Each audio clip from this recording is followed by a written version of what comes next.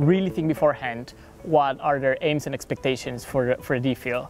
Once they've realized that, then the way I approached the whole application process was to sort of understand that supervisors are on your side and that overall you're aiming to sort of get a good communication with them and come up with a project that is going to work for both sides so that you actually can take something out of this graduate course.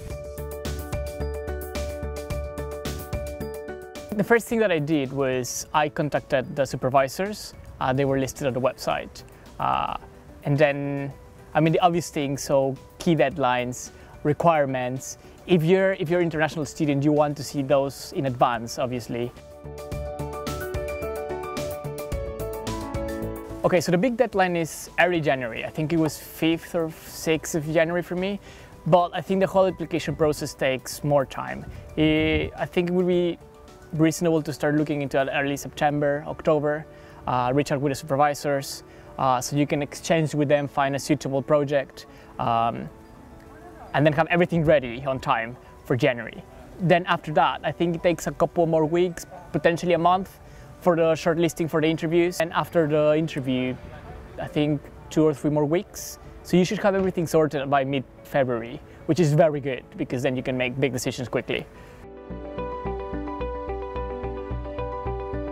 I think the DPhil in population health kind of puts together good training in epidemiology and good training in medical statistics, put them together, and then while you're training on that, you get to do research on one of the big questions of the area nowadays. So I think it has a very intrinsic value in that sense. But then for me, it also had another sort of meaning in the sense that I'm from Mexico City and the department has a big project going on with Mexico City. So, I mean, after reading a couple of papers they published in the Lancet and the New England before I came, I realized that this was like potentially the only place I could do research on, you know, population from my country, from the city I grew up with. So it really made a lot of sense.